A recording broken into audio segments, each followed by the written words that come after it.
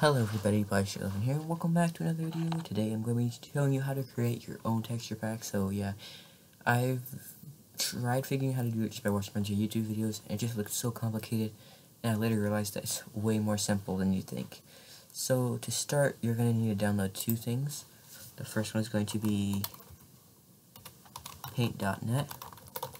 So to download that, I'll have a link in the description below. So yeah, you can download this. Second thing you're going to need to download is MCPE. I just do that short for Bedrock Edition or whatever. You're going to need actually a sample texture pack to get started, just to edit that texture pack. So we're going to just start with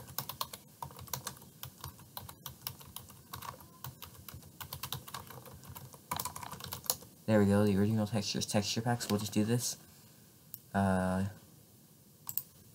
New default 16x16 Minecraft PE texture packs. So yeah, we'll download this. So here we want the MC pack. So you'll just download this. There we go. So we'll click it. It'll open up Minecraft. There we go. Import started.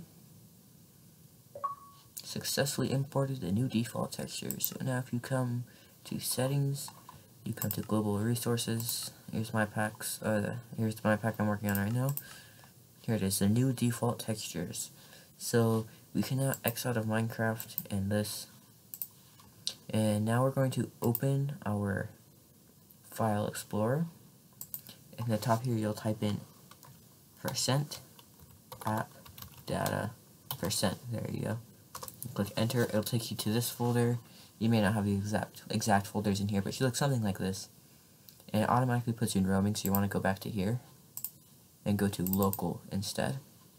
You'll have a bunch of different folders. You go to packages, and you'll have a bunch of random folders with a bunch of random codes and stuff.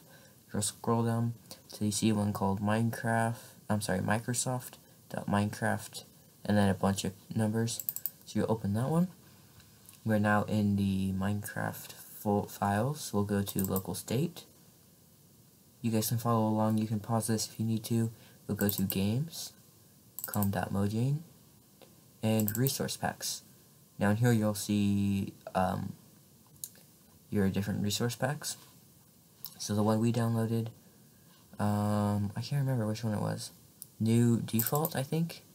Yes, here it is. So the new default. So you click on this one, and you'll have this. So if you want to change the icon for the thing, like as you saw before, it showed my logo as the icon. Let's just say you want to make this picture your icon. You will take it and drag it into here, and you can rename it. Actually, we can delete this one first, and then we can rename to pack icon. There we go. And then you can change the name and description of it by opening this. And this is where it gets a little complicated. Trust me, it's still pretty easy. The name, see, so you can change it. The name right here, you can change it to test pack. And the description, we can change this to just testing for a video. Alright, cool. Now we can save and close it. And next we'll go to the textures. And you'll have a whole bunch of different stuff in here, all blocks, entity, items, miscellaneous models and stuff. So if you want to change the textures to items, you'll click on it and you'll have a list of all the items in the game. Here's all of them in here. So let's say you want to change one. You'll right click it and you'll open with paint.net. As you saw, we downloaded that earlier. This is what you can be using to edit the textures. So you can zoom in, and here you have it. You've got the color wheel and everything. You can change to pencil, the color picker, and stuff like that. So if you wanted to just like do this, and then click on the pencil, you can just change it like this. I'm currently working on a texture pack called the Peister pack, where the main color is like aqua. You can use shortcut keys and stuff as well. So let's just change it, make it look a little bit more flat, cartoony. And there we go. So then you can save, just click OK, I don't know what any of that stuff means, and then exit. Now when you open Minecraft, I hope this is pretty easy for you to follow. It's not that difficult. You can watch through the video a couple times if you need to. Alright, cool, we now have Minecraft. My skin is not loaded, but if you go to settings, and you go to global resources, and you go to my packs, here it is, test pack, just testing for a video, which I forgot the E. So let's say we want to activate that. Deactivate these real quick. Then it'll say loading resource packs. You can open a creative world, and I'll show you. So if we search for the armor stand, here it is. The exact same thing we did. Obviously, it's kind of sloppy. If you place it down, oh my goodness, wow. Okay, it'll show the old. It'll show it normally, which, I mean, if you want to change it so it looks like this thing in my hand, you have to go to the entities and change that. I'll show you how to do that real quick. So you come back to the textures folder, you click on entity, and we have the armor stand first stop. Okay, cool, so we'll click it, and we will open with paint.net.